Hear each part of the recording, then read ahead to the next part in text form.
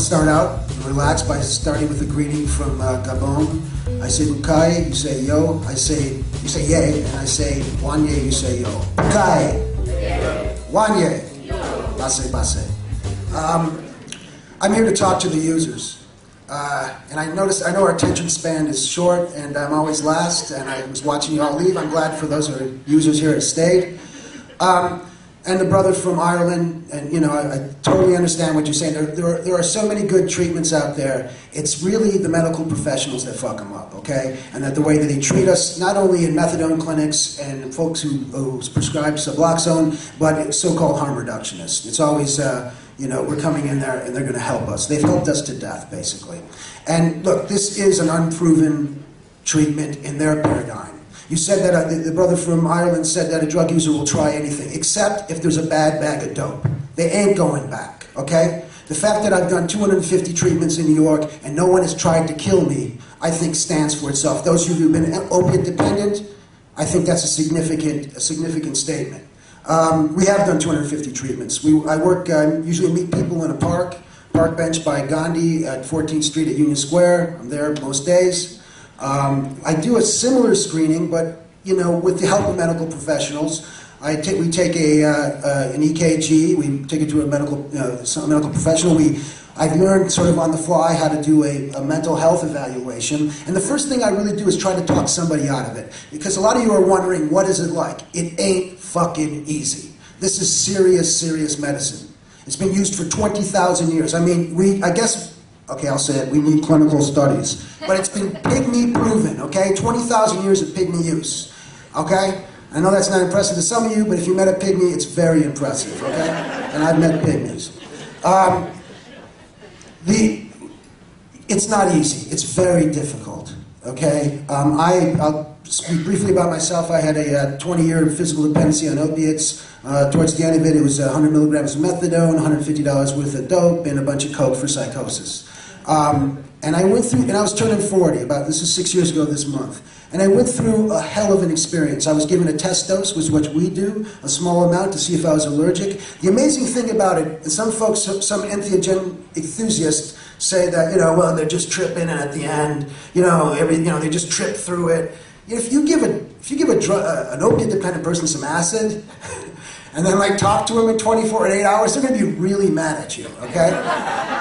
What we do is we give a small dose, everyone does. And the significant thing is before the entheogenic effect, the trip starts, people report that they're not dope sick anymore. It happened last week with a guy named Al that we did in a hotel room in New Jersey. And I know that also adds credibility to our side of the story, a guy named Al in a hotel room in New Jersey.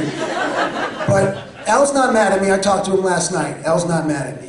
He took it, he went into a deep, he took the first bit, and then we give a slow flood dose, okay? And that tripping that you hear lasts 36 hours. It depends on the individual. Usually the tripping time's about 8 hours or so, and you come out of it, and if you're opiate dependent, you might need a little bit more, and that might go on for 24 hours. And then you're going to be tired. What Dr. Wodak said about, afterwards, that's really important. What we do with afterwards. And this is what I'm talking about the users out here. Look, harm reduction is about us. We started this shit, okay? They came along later, and evidence-based. There wasn't any fucking evidence. It just made sense, right? Now there's evidence-based. So this is part of the movement. Ibogaine has been part of this movement since the inception of Ibogaine, and really since the inception of harm reduction and users groups. I mean, if Nico Adrian was doing sessions, you know what I'm saying? I think we're in the community here. And what I'm saying to those folks around the world who've been coming up to me, look, my biggest problem right now is keeping enough Ibogaine and having enough time, because I keep on getting users coming up to me and wanting to use. So I wanted to use this, and sometimes wanting to use, which is cool. What I'm saying to the brother from Ireland or anywhere else, and for the Balkans and all these folks I've been talking to, is there's a way to do this.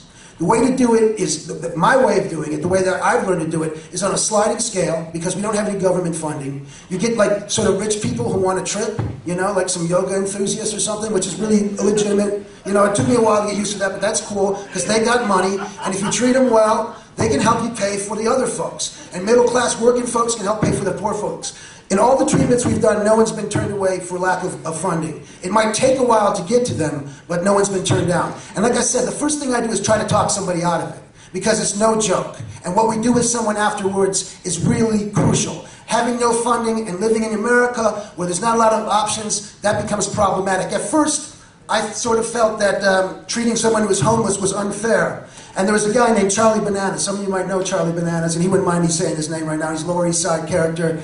And I just, he had some mental health issues, and he was homeless, and I kept saying, Charlie, it's not going to work, I mean, you got to go back into the shelter. And one day he called me up, and every professional, including the needle exchange, had said no to him. He'd been tossed out of the exchange. He had been told that he had used up his rehab, allotment. The methadone program tossed him out. And myself and Dana Beal, we got it together for him. And he's saying, you told me that day, we were walking down the street, he was yelling at cars on the street, and he was like, which is really a great mental health screening now that I'm thinking about it. But he would say, everyone is telling me no. And I just said, you know what? Yes. And Charlie did it, okay? And we did it, and the problem was he had to couch surf, and it was a real rough couple of weeks. He called me up and told me that he had hit a lick, that he had robbed somebody of 100 Oxycontins, a bunch of Viagra, and a mountain bike. And I said, well, that's like a hell of a weekend. But Charlie eventually finished his probation like 10 days later, and it was chaotic as hell. And he's doing all right now. And the other person I want to just talk about really briefly, because there's something else. We're not talking about just the physical dependence on opiates. We're talking about, this session's called a user's choice, okay? And unless we're all users here, the only non-user had just left, a doctor telling us what he thinks and splitting is kind of like typical. But what I'm saying is that this is about us taking this choice for ourselves. I do it as safely as I can.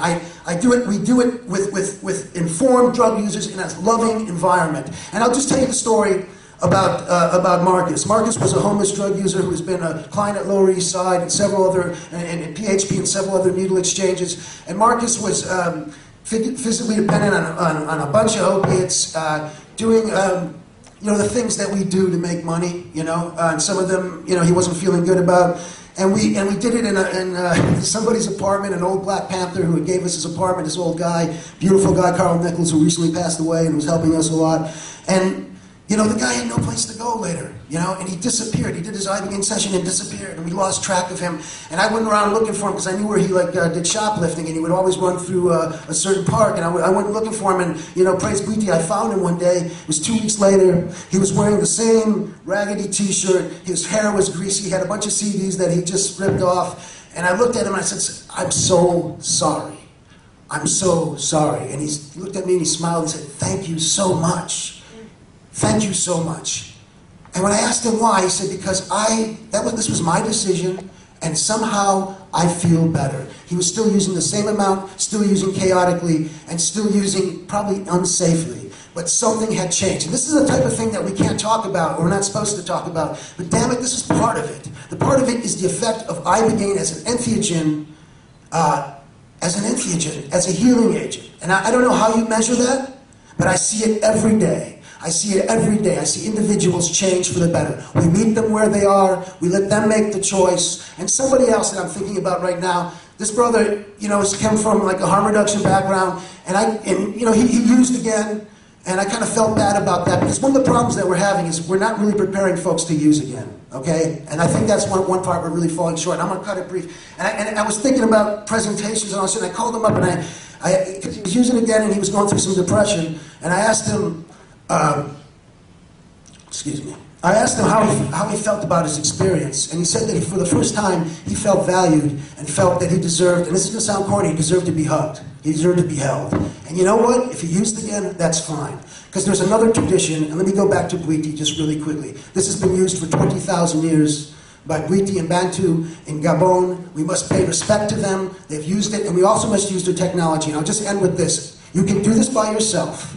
You can do this, and we'll teach you how to do it. We'll come if we can get the money and the funding. If not, we'll talk on the internet, and we'll tell you how to do it as safely as possible, and we'll tell you the risks. I'm talking to the drug users out there. You can do this. It's growing every day. And the other thing is to not only look to us, but to look to Bwiti, to look to Africa, because it's technology. And the more and more that I do this, now we're in New Jersey, and we're painting our faces, and we're playing African music, and we're dancing, and I don't know how we measure that, or whether it's got, the evidence behind that, but it seems pretty good, and that's all I got. Thank you.